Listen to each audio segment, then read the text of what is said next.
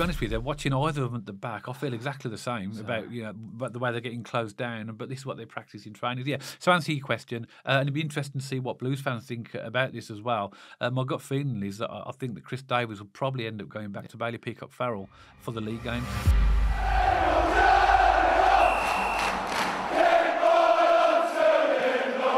So welcome back to BCFC Royal Blue. This weekend, Birmingham City lost their unbeaten start to the EFL League One season, going down 1-0 to Charlton Athletic at the Valley. Myself and Matt were at the match, and what can only be described as a disappointing performance. And we're going to discuss that today, give our thoughts on the match, try and sort of give our opinion on what we felt went wrong, really. So I'll just hand it straight over to Matt, really, with your thoughts on the match. I think all Blues fans will acknowledge that was a poor performance, weren't it, Dad? You know, being there on the coach on the way home just feels that extra bit longer, don't it, when you've lost away from home. Wasn't it? Yeah. But it was a poor performance, no point in denying that. Full credit to Charlton. You know, they deserve those 3 points. And, you know, let's just put things into perspective here, though. Fair enough, that was a poor performance. It was a bad game, but we've played 9, we've won 7, we've lost 1 and drew 1. A fantastic start to the season. If you'd have told me that's how we'd have got off to the start of the season, Dad, I'd have snapped your hand off before we got underway. So just putting into context, you know, it was a bad game, it was a bad defeat, but, you know, still an amazing start to the season. So let's not blow this out of context or blow it out of proportion. You know, we're still having a great start. And, you know, I think the loss was disappointing, the performance was disappointing, but I think for me it was more how we lost. Yeah. We were out of character. We weren't doing the things we usually do. Every 50-50 ball there was, they seemed to win it. They seemed to have more bite and a bit more hunger than we did. And that's what disappointed me the most, is that we stepped away from our game plan. And we said in the pre-match video, Dad, if we stick to our game plan and we play our football, we'll win this match. But I think we played the game Charlton wanted us to play. Yeah. And we got dragged into their game and their style. And that was a bit disappointing to watch, to be honest. But, you know, not going to lose our heads over it. We lost. It's a game of football, Dad. You famously said on this podcast, we are going to drop points, we are going to lose games, and this is just a blip in the road on a I'm sure, a long and successful season. Yeah, and I think a point you made, I think we have to emphasise that, you know, we can't really take anything away from Charlton. They played their game plan down to the T, and they played probably as good as they would have played this season, and we definitely played the worst we've played this season. You put those two combined, the ultimate outcome is what actually happened. I did say that, you know, and I still think we'll drop points. You know, I know that a lot of people were talking after the last win, can we go for the season completely unbeaten? I'll make a prediction here. I think we're probably going to lose at least 7 or 8 games in this division this season. Do you think? Yeah, I think so. I think 5. Yeah, well, it could, whatever number, it's not just going to be 1. Of course it won't be. And I think we just have to realise that this is a tough league. What we've seen, Matt, with Charlton and with every other team is they've raised their game against us. Yeah. And unless we're right on it, which we weren't yesterday, at the Valley, this is what happens. And what I find, you know, equally not strange, but when you look at other teams in future games after they've played us, they look nothing like the team that played us. I know. They seem to up their game, but we've got to be prepared for that. You know, and fair play to Charlton. You know, and this wasn't a lucky 1-0 win. No. They deserved to win this. They should have been 3-0 up at half time. That's how different they were in terms of the chances they created. And actually, the mistakes that we made to create those chances was the frustrating part. Yeah. But it weren't a fluke win. They deserve to win and get the 3 points. We need to learn from this. Yeah, and I think for the first time this season, Dad, you know, we've been making comments like, if we go 1-0 down or 2-0 down, we always feel like we're going to be back into the game. Yeah. I felt like we could still be playing football right now and we wouldn't have scored. It felt like one of those games, didn't it, where we just weren't ever going to break through or find the back of the net. We weren't creative enough. We weren't aggressive enough. And I think that's a really important point for me in this game, is we didn't have enough bite that we have been showing. There was something missing. And it was an off game. That's all. It was just an off game. Yeah, bad day at the office. Bad day at the office. You know, I think there was a bit of fatigue in there, especially in the second half. You know, Iowata and Paik, they have been outstanding all season. And again, I'm not going to say So again, some of the stuff I've been seeing has been absolutely crazy, but they just had bad games, off games. The fitness wasn't there wasn't click, we weren't creative enough. You know, Williamson this season has been absolutely outstanding. He wasn't quite creating the chances. No. Stansfield was kind of marked out the game a little bit. You know, just big players for us didn't perform in that game. Just a bad day at the office. And, you know, Charlton pressed us well. I think that's the first time, Dad, this season, we've been pressed for effectively the full 90 minutes. They kept their fitness levels just as good as we did. And it showed, didn't it? We kind of ran into a few problems, a few unforced errors. they missed an open goal in the first half. I mean, we can go through the game in a little bit more detail. We'll do that in a minute, sec, because was talk about the goal we conceded was very poor as well, wasn't it? Incredibly poor. But you are right in terms of the way that they pressed us. But I think, and I expected, I was surprised to see the starting lineup was identical to the starting lineup as the previous game against Huddersfield. Yeah. And the subs were the same as well, because I thought, it might freshen things up a little bit to avoid this type of fatigue. Why not use a squad? We've got a good squad. Yeah. But, we trust Chris Davies. If he felt that those were the right players, then that's good enough for me. Yep. But, yeah, I mean, it wasn't helped as well by...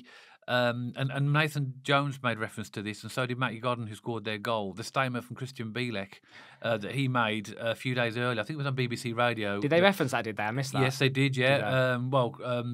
Nathan Jones referenced it. He said it was a naive statement to make.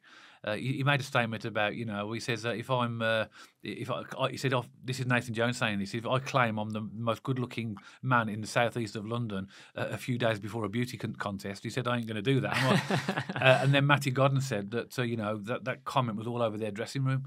What motivation did it? It was a silly thing to say, and I'm sure Christian will be disappointed with that when he looks back in hindsight, because you don't need anything to motivate teams to play against us, because they'll want to beat us anyway. I do agree with what Nathan Jones said. I think it was a naive statement for Christian Bielek to make. I think, with hindsight, I think he would regret it, and I think, sometimes we all say things on the spur of the moment. The problem as a professional footballer on a national radio stage, you're not going to get away with it. It's been all through social media, etc. I also think the mindset of the players as well. They weren't outrageously bad, but like you said, they weren't at the levels that they normally achieve. The tempo was low. We didn't have that fast zip, and that really made a difference to us. And of course, Charlton were closing us down as well. And also, I think, in terms of the word naive as a fan as well, I started to believe that we were, I went to that game thinking we would win it, and I'm sure most Blues fans felt on the back of what we did before that we'd win it. But I think we have to have in the back of our minds that that this is going to happen. We are going to lose games, and also as well the HMSP, the league group, being completely torpedoed this week. And I know a lot of Blues fans do that and wind people up to get a bit of a bite on social media and that. But I think this is very much a reality check for us that this is going to happen. That teams are going to come at us. They're going to want to beat us. And as I say, I don't think this is the last time this will happen. But I think we've got the quality to win a lot of games. But I think this won't be the last time we'll be having this conversation during the course of this season, because it's a long season. We've got a lot of teams to play. Yeah, and Dad, I've been picking up on one word to describe games and picking up on themes and stuff. And to me, the word that comes to mind is lacklustre.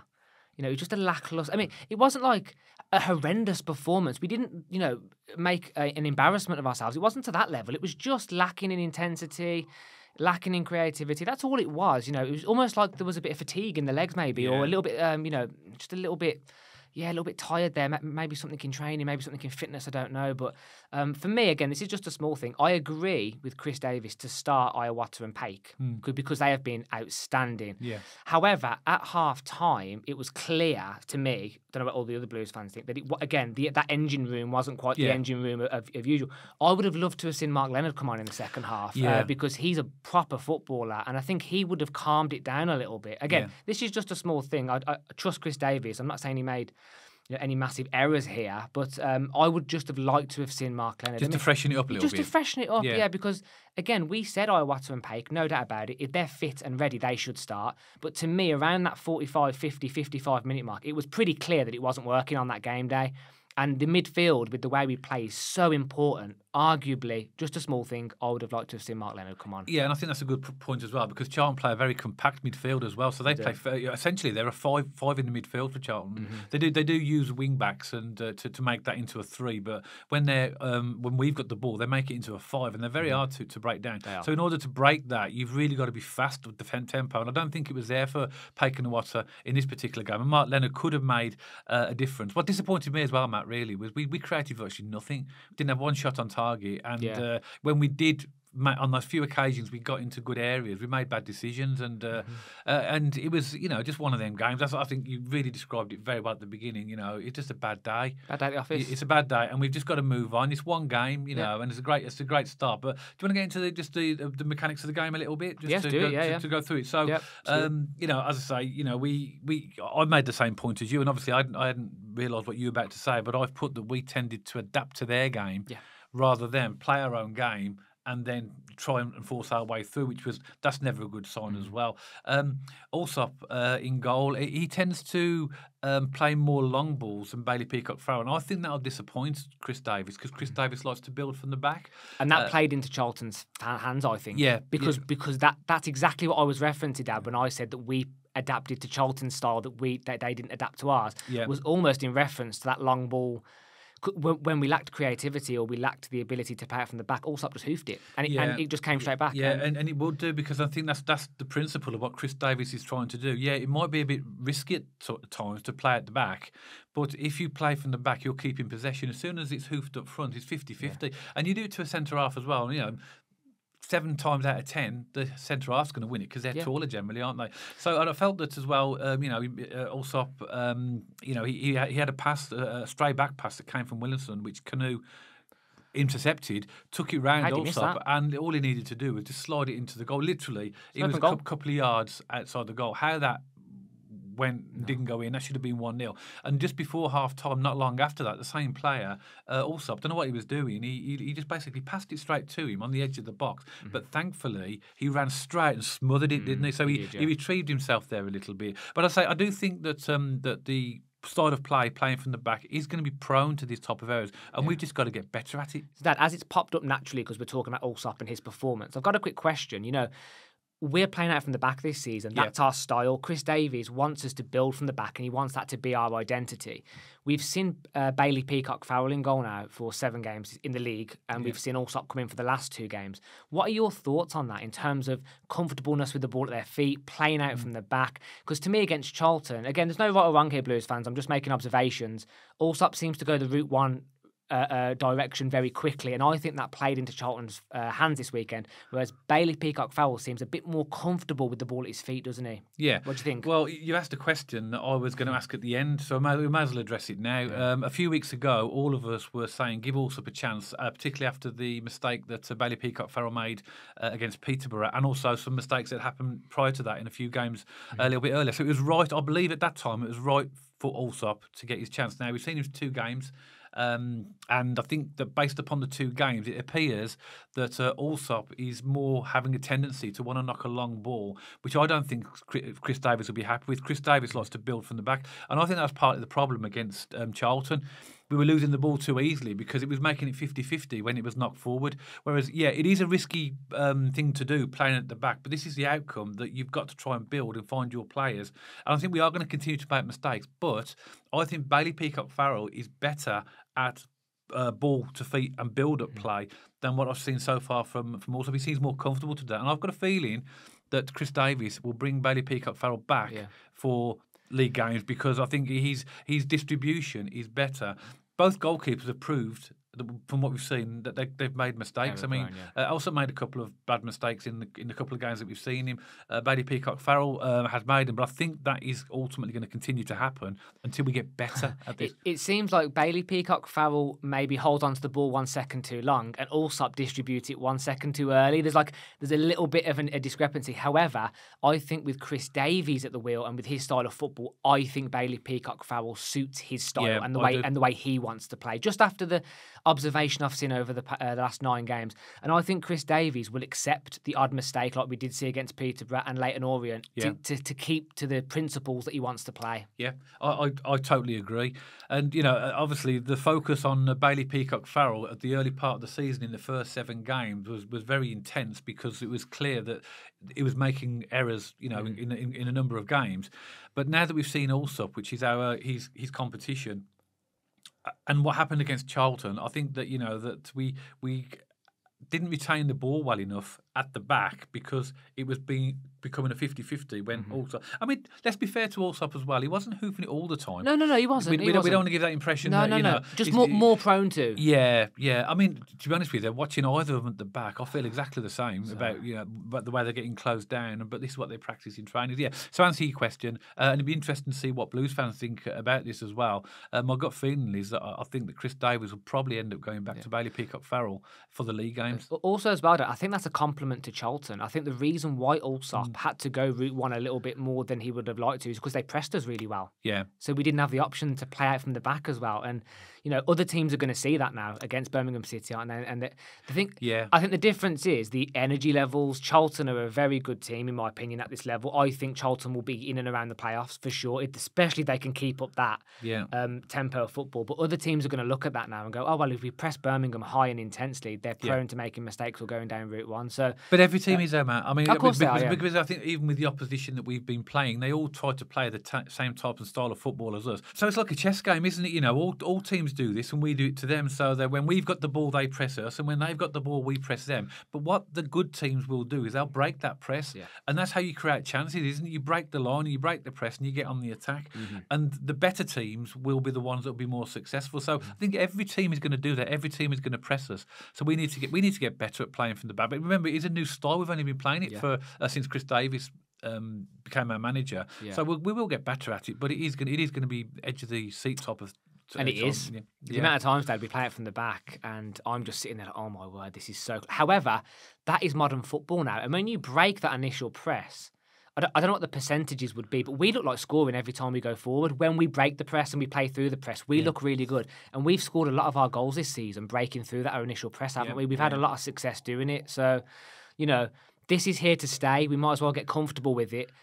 I'm just coming back to the original question, Dad. I think Bailey Peacock-Farrell is arguably more suited to Chris Davis's vision and the identity that we want to bring forward as Birmingham City, in my opinion. Just thought I'd bring that up because I think I'm glad that Chris Davis gave Allsop the chance because I think a lot of Blues fans were calling for him to be put in. Now that he has been put in and we've seen him for a couple of games, there doesn't seem to be huge amounts of improvement compared to Bailey Peacock-Farrell. So, but it's not a position I'd want to play. I wouldn't want to play goalkeeper. It's a thankless position. Should we get onto the goal? Oh, my word. It was a terrible goal, wasn't it? I mean, literally, it was so poor. It reminded me of Mark Roberts back in the day. Yeah, but long throwing, you let it bounce. That's it. Right, stop there. Let it bounce. Why didn't it? I think if Bielek was on the pitch, that wouldn't have bounced. Somebody would have headed that across. But I think it just went over Taylor Garden-Hickman's head, bounced, and Matty Godden turns. I mean, it was disappointing because even when it bounced, we should have won that challenge. Exactly, yeah. It was such a bad goal. And so two things for me. One, they're going to throw it long. Why? I felt like we were too static in the box, number one. Yeah. Two, the bounce. You don't let it bounce ever. That is basic Sunday League football if you want to break it down to that level. You do not let it bounce in the box, especially from a long throw. When that went in, I think it was around about the 56th, 57th minute, whenever it was. I felt then, I thought, this ain't going to be our day because that was a really, really bad goal to concede. But, you always felt that we had, if we upped our game, we always felt when it come towards the latter parts of the game, we'd impose ourselves. But we didn't know, did we? We did, well, you know really? What? Part of that, Matt, was the fact that Charlton were using the dark arts again. Wasting time, going down, faking injury. And the referee, there was one injury where there was one of their players went down in our box, and there must have been at least 5 or 6 minutes of injury time. And then the referee adds on 5 minutes, and that's not taking into account the goals celebration, the substitution. There should have been at least 9 or 10 minutes worth of added on time, but it was 5 minutes. But as you said, it didn't really matter because we could be playing now. We probably wouldn't have scored in that agree. game. I stand by that statement. That was a game of football we just weren't going to score in. And what was bitterly disappointing about that is, Dad, and say what you want about Nathan Jones, Charlton deserved that win. Let's just put that out there before I say this point. Really disappointing to see him saying to his players, stay down, stay down. So, he was clearly on the side of cheating, burning the clock down, whichever dark art. Every team does it though, I know, I get it. No, I get it. And, if that was Blues 1-0 up, against a big team, I'd be doing the same. I'd be going to stay down, all those things. But to see the manager do it, because the manager leads by example, doesn't he? That was disappointing in my opinion. But as I say, I think we could be still in the valley now, Dad, and we still wouldn't score in that game. I think you're right. And Alfie May was subbed at half time as well. He was ineffective, to be honest. You did his usual buzzing around. Stansfield didn't get really anything, did he? Nothing really to go at. That was because Allsop was playing quite a few long high balls, and the centre half just mopped it up straight away. He's not. If Stansfield isn't an aerial threat kind of striker. That's your Dykes, that's your Yuki. If you want to play that style of football, so I felt a bit sorry for Stansfield in that context that he was fighting a losing battle, but. Yeah, poor game from majority of the team. Really disappointing goal to concede. Disappointing performance. But it's football. This happens. I'm not going to lose it over it. It was a bad day at the office. We will these will happen from time to time this season. As a unit, as a team, we're together. I want to see more fight and battle moving forward. And I think we'll get that. I think we'll get a reaction. Chris Davies won't be happy with that performance. It was good to see the Blues fans at the end. You know, the vast majority were there, singing and clapping at the very end to the players. I think the players could see. I was watching the players when they were watching us sing "Keep Right On," and you know, I think they would be hurting there. And I think they know that they owe us another performance now to get back to winning ways. But like you said, Matt, you know, there's no need to overreact. This is a first defeat in 9 league games, having won 7 on the bounce. You know, things are, you know, we're top of the league. Yeah. And we just got to now, I think there's a lot that Chris Davies and the players will learn from this game. And we've got to go in there with the right attitude to make sure that you've got to win that psychological battle. Then you've got to win the physical battle. And if you do that, then the natural skill of our players will win games if we can win those 2 first.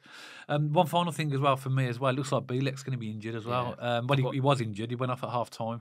Yeah, and he should have gone off early, in my opinion. And Chris Davies said that it doesn't look good, but he's going to get a report tomorrow, which was at the end of the game. So we could be looking at a couple of months on that one. Well, I mean, I don't want to speculate on that. I'm just saying, reading between the lines, we'll wait and see what the physio says and comes out with. But he should have come off earlier because he went down and he stayed down for a little while. Then he hobbled up. He looked like he'd hardly walk. And he carried on until half time, you know. And sometimes, you know, players need to be sensible to think, well, actually, if you stay, you're going to make your injuries worse. But we'll have to see what the outcome of that is. But if we lose him, I know Dion Sanderson's not far away. Yeah. You know, Ben Davies looked good again when he came on to me. So he's a solid unit. Yeah. I think.